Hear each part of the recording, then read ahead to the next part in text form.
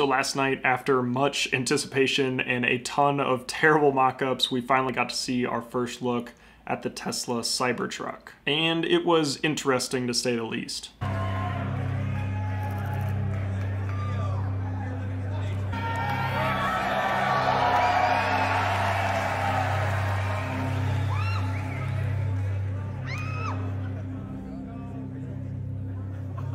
Doesn't look like anything else.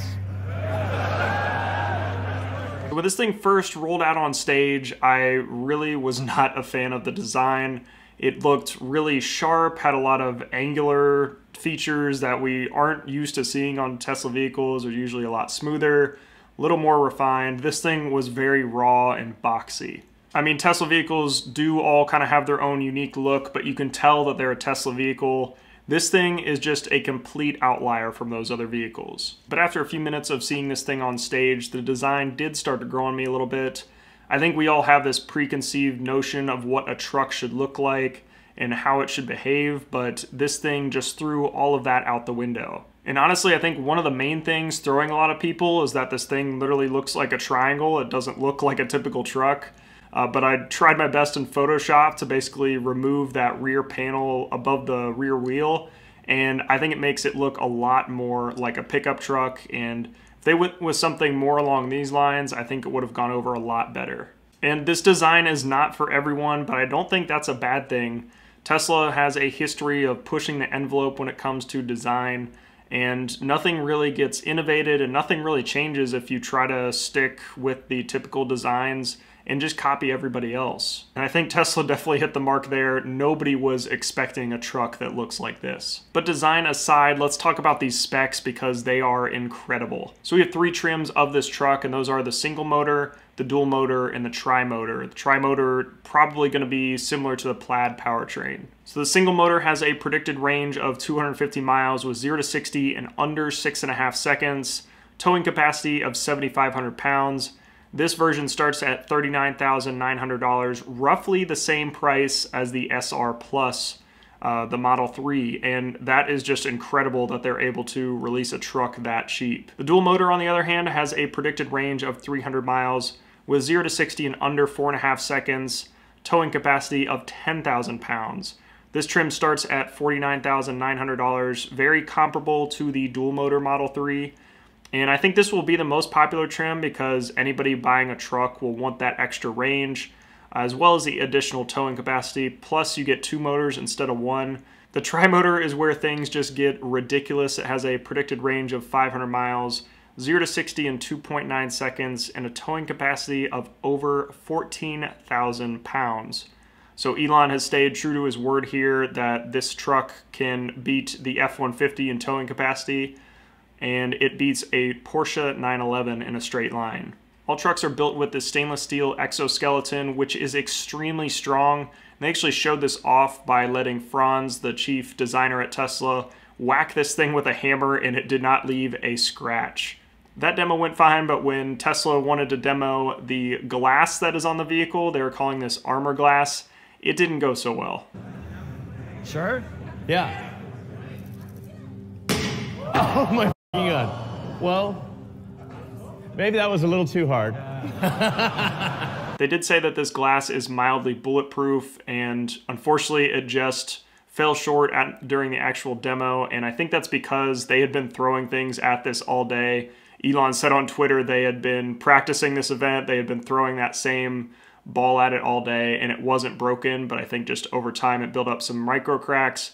Unfortunately, that just completely broke when it was on stage. So the truck bed is probably the most unique thing about this truck, besides the design overall. And Tesla is calling this part of the truck the vault, and it's got this fancy roll-up cover that auto-retracts into the bed of the truck and has over 100 cubic feet of storage. Elon also said on Twitter that they are planning on adding a solar version of this retractable roof, and that will be able to add up to 15 miles of range a day or even more. Inside the bed there are both 120 and 240 volt outlets, which is huge because you can power basically any tool you're trying to run if you've got this out on a job site. It can also act as a backup home generator, and it could also charge other Tesla vehicles because it's got a standard plug on there.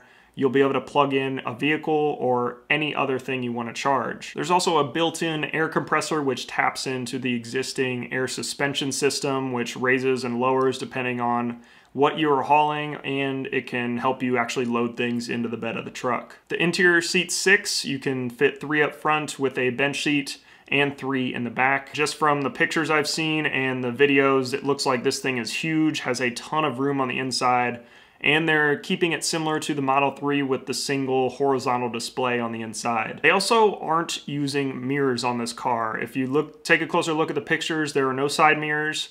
And from some videos I've seen of people at the event, the rear view mirror is just a screen with a camera pointing out the back. So you just use that to look behind you. I've used something similar to this in the Chevy Bolts, and honestly, I was not a fan of it. I just didn't like the fact that I was looking through a camera. I wasn't looking at what was actually on the road. Just because the resolution isn't as high, you've got a little bit of lag. So I ended up turning that off basically immediately when I was driving the Chevy Bolt. And hopefully you have that option here because there is a small rear window that you should be able to see out of just fine with a regular rear view mirror. It would be nice if they were able to use these cameras to also create a 360-degree visualization of what's around you. I know other car companies have done that. I'm sure Tesla could add it in a software update, but that would make maneuvering, especially if you're hauling a trailer or something like that, much easier. As for accessories for this truck, Tesla did surprise us and they built an ATV as well. So they rolled that out on stage. That thing looks awesome. We didn't hear any specs about it, but Elon did take to Twitter after the event and said it would be available as an option for the Cybertruck to start, and I'm assuming they'll probably sell it separately as well. They also have a tent and kitchen attachment that will likely be sold as an accessory.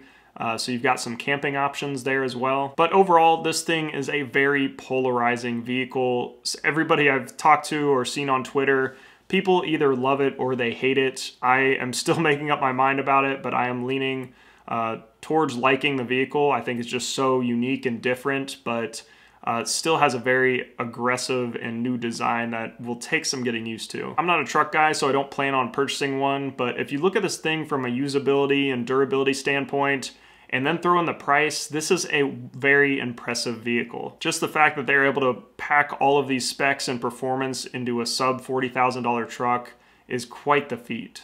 We also need to keep in mind that this is just the prototype. Tesla may tweak things when they enter production, may find out that things aren't gonna work for actual manufacturability and other things, so the design may change in the future. This thing is slated to go into production in late 2021, so we've got a little bit of time.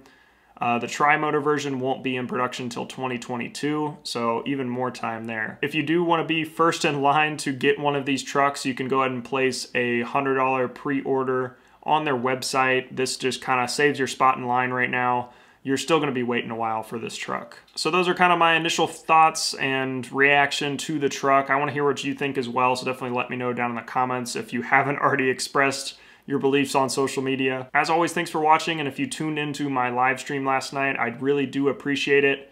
If you didn't hear last night, I'm going to be doing a 2,000 subscriber giveaway of a Tesla sweatshirt. So if you want to get in on that, make sure you are subscribed so you don't miss any of my future videos and you get notified about that giveaway. I've also got some Model 3 videos coming up soon because I just purchased the car, so lots of exciting content coming to the channel. So make sure you are here to see it all. I'll see you guys in the next one.